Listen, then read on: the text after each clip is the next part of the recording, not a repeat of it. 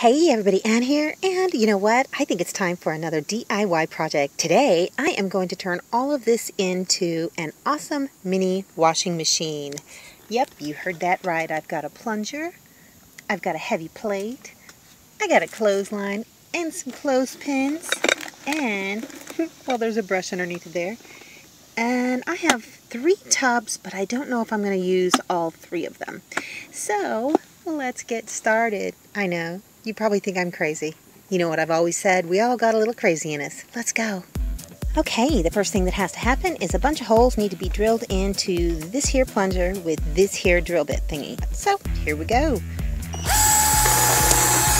Whoa! Alrighty, I cannot do this with one hand. And there we go. It may not be pretty, but this is what needs to be done so that when you're plunging down with your plunger, the plunger won't get stuck on the bottom of the wash bin. Alright, let's go to the next step. And now we have to prepare the wash bins. I have 2 blue ones. One of them, this one here, is going to have a bunch of holes drilled in it, and this is going to be the wash cycle. And this one is going to receive the clothes once they're ready to be rinsed. So now I just have to drill some holes in this bucket. And there we go. I think that's sufficient. And just make sure that you go in and you pull off all this other plastic, in case you have something that might be snaggable. This is kind of hard to do. I may get some sandpaper and kind of sand this down. Yeah, so make sure you get all those little extra pieces of plastic out, and then you are almost ready to start washing clothes. Yay! Alright, I think that is sufficient enough. I think we're ready to put this into our actual wash bin. Alrighty, now let's get some clothes and some water and start washing. Going to start adding laundry. I've got a few pieces in already, some underwear, a bra, some yoga pants, a t-shirt, a camisole, ooh, gray hairs, a pair of jeans. Am I going to be able to get them all done? And a lab coat. I wonder if that's too much. You know what? I think that's too much. So what I'm going to do is I'm going to take out these jeans and I can wash them later. We'll see once we get the water in. I'm going to go ahead and pour my detergent over the top. You probably don't need this much, but this is a cheap detergent, so we're going to use a whole capful. Alright, next we're going to add the water. Got a gallon of water here. I'm thinking a gallon is going to be enough. Let's just see here.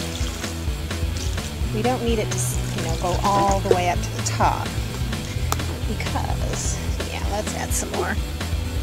We don't want it to, when we're agitating it, we don't want it to come way over the top. Okay, that's a gallon. Let's see how that is. Alright, we are going to need some more water. So, lucky for us, I have some more on hand. This might take like 2 gallons, I'm thinking. There we go.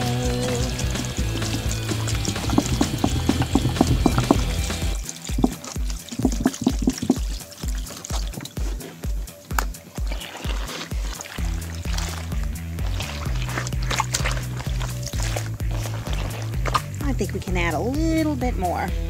I actually could have added those jeans back in, but I'm not going to. This is just going to be for demonstration purposes. There we go. I think that's plenty of water.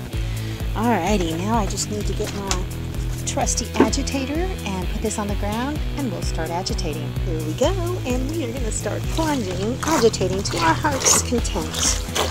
Alright, this is actually very therapeutic. If you keep plunging in one place, it kind of ends up turning the laundry over. So that's kind of a good feature. Alrighty, so I'm going to keep doing this for I don't know how long.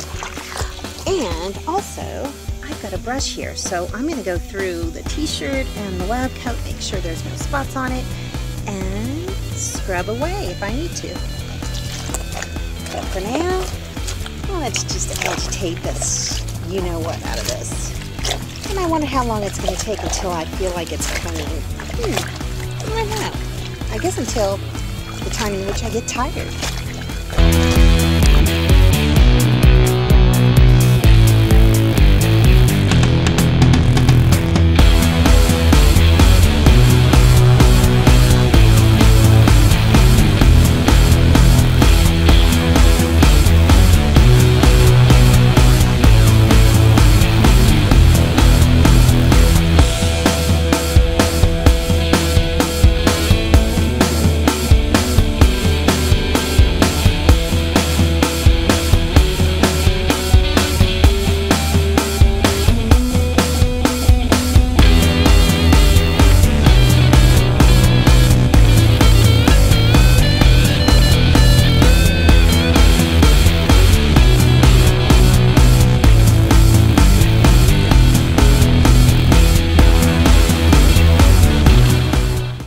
Alright, now it's time to let these clothes drain. Look at that water. Oh my goodness, I didn't know that I was that dirty. My goodness.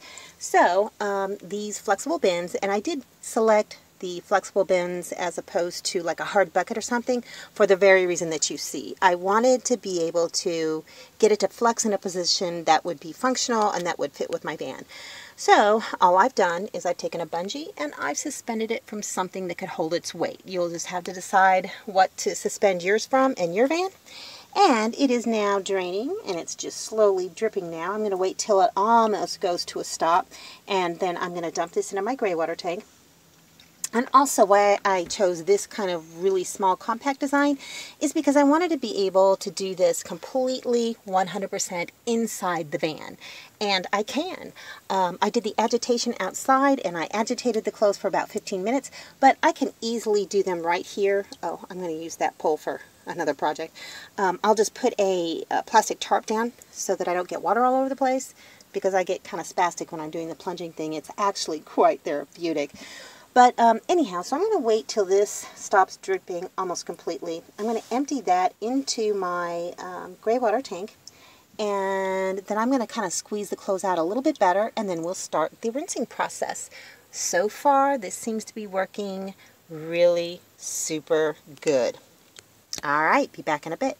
Okay, I've emptied that dirty gray water into my gray tank and it stopped dripping, so now I'm going to disconnect it from the bungee and put it in this white tub and pour fresh, clean water over the top of it.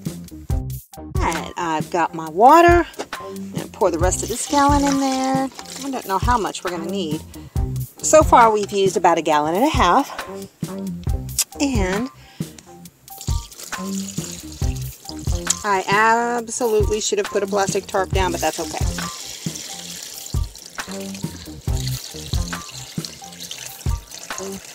That's alright. And I think that's about enough. About 1.5 gallons of water. I probably could get by on less, but this will be fine. And, as you guessed it, I'm going to use this rinsed off plunger again. Also, I throw a fabric softener sheet into the rinse cycle as I'm doing my plunging so that the fabric softener can kind of infuse. I mean, you could use liquid fabric softener as well. I just like to have my clothes a little bit soft. And just like before, I have this suspended once again to drain out into the white tub this time. The water's still pretty gray, which kind of troubles me a little bit, so I'll probably go ahead and rinse these again. But yeah, so far it's going pretty good, and I let the wash cycle just drain on its own. I didn't squeeze it out or anything, and it actually got quite a bit of water out just by letting it hang via gravity and just kind of maybe squeezing the sides of the bucket a little bit. See, that just works so good. You couldn't do that with a hard-sided bucket. So we're going to let that drain a little bit more, and I don't know if I'll do this on camera, but I'll go ahead and rinse these again, and then we'll do the next step.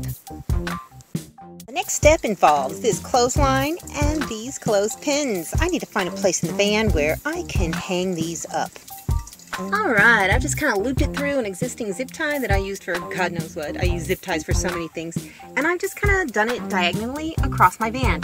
Now, I just need to wait until these clothes are completely done draining. And I'm going to squeeze them out pretty good too, so that there won't be a lot of drippage on my floor. Oh my God, this place is a mess. So they're going to be pretty much dry by the time I put them out there. Well, not dry, just damp, but not dripping. And you know what? Other times I have just put them on hangers and I've hung them from hooks. I've also hung clothes from here, but I'm trying to be stealthy about it today because I don't want anybody to see me. But you could do that. Just put them on hangers and hang them, you know, over things. But I wanted to see what it would be like to let them hang up in the middle of my van, which is probably going to be totally inconvenient. But you know what? If it works and if you can maintain stealth while you're doing it, I say go for it. I've got the clothes hanging. I'm not going to show you the undies. You don't need to see those. But you know what? It's raining outside today, so it's going to take forever for these clothes to dry, even, you know, inside the van. I'm gonna turn on some of my fans and let the fans do their work too. But you know what? The clothes came out smelling clean. There weren't any spots on them. I didn't even need to use the brush. So you know what? I would say that this little experiment with my little wash bin washing machine has been a success, and I will absolutely use this again if I need to, like, just, you know, wash up a couple of things just to get me through the day until I can, you know, get to the laundromat or whatever. So yeah, let's give this a big man hand yes thumbs up. In case you were wondering, my super mini, super awesome wash machine came in at $8 plus tax. It was under 10 bucks. And also, I needed to point out the plate. Why did I get the plate? I got the plate in case I wanted to soak things. And so the idea is that you'd put the clothes in the bottom and you'd put the detergent in them, kind of jostle them around a little bit, put the plate on top, and push it down a little bit so they all stay under the fluid and let them soak. You can put in a load of laundry, put in your water, your detergent, put the plate on top, drive around all day if you want to, and let the clothes soak. And then when you get to a stopping place, put them through the agitation process and the rinsing process. Then you can hang them up to dry. And you've got clean clothes. Right on. Thanks for watching, everybody. I hope you enjoyed the video. Make sure you like, subscribe, hit the bell, and y'all have a good one.